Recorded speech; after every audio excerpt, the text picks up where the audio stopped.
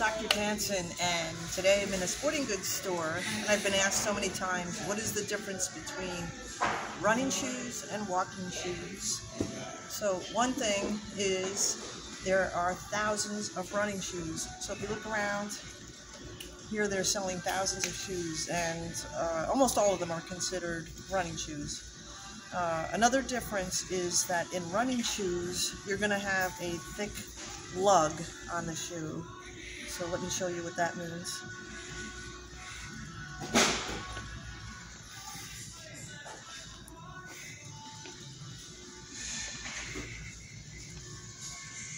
So if you look here at this shoe, this is the lug.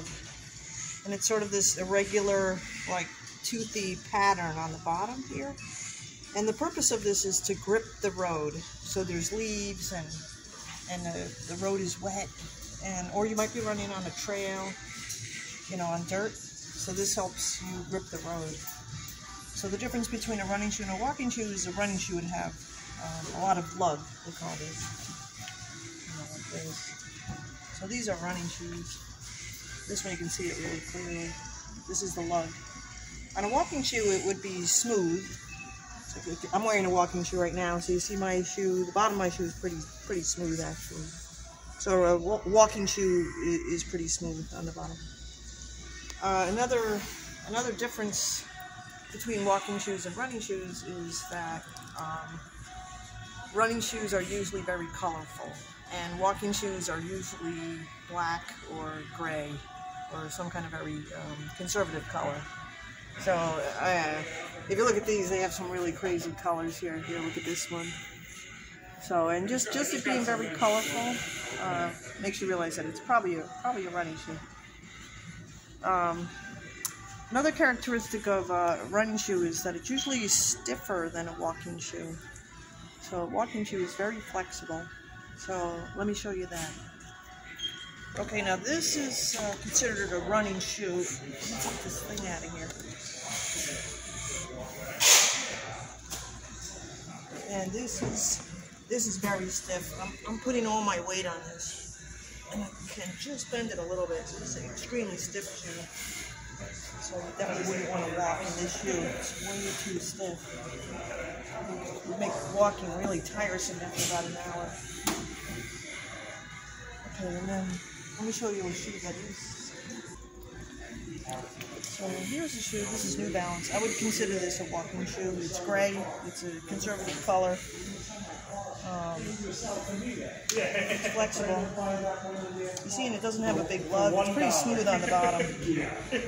Smooth bottom. Another characteristic of a running shoe versus a walking shoe is a running shoe usually has a much higher heel, and then it bevels down into a smaller or thinner sole around the forefoot. And the reason for that is because when you're running, and the faster you go, the more you're going to land on the middle of your foot or on the ball of your foot, which is different from walking, because when you're walking, you're going to land on your heel and roll. So the reason why the running shoe is high in the back, it's going to encourage your foot to get up on the ball of your foot, and the idea is to get you to run faster.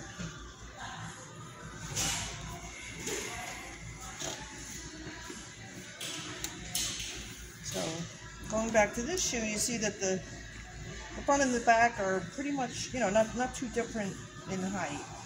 It's a little bit different. It's pretty level. Now let's look at a running. Okay, here's an example of a shoe that, it's much higher here, and then here it's really shallow. So the idea here is that you land and you're going to be tipping forward quickly to increase your speed. And a lot of running shoes, they also have this design now, because when your heel lands, it's really meant to rock you forward as quickly as possible. So this is Nike. Nike started doing this about 10 years ago with the rocker heel. So this is a running shoe. Now you don't want to be rocking forward on a walking shoe. That's actually unstable. Now running is unstable. You're falling forward quickly, but you don't want that with walking.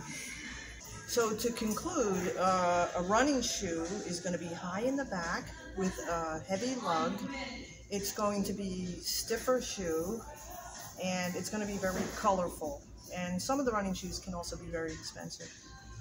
A walking shoe is going to be conservative color, like black, gray, or brown. And the height of the heel will be just about the same thickness as the front of the foot.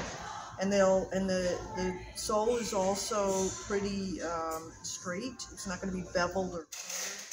You might have a little bit of a rocker in the toe, but basically the shoe is going to be very level. The sole will be very level in the walking shoe.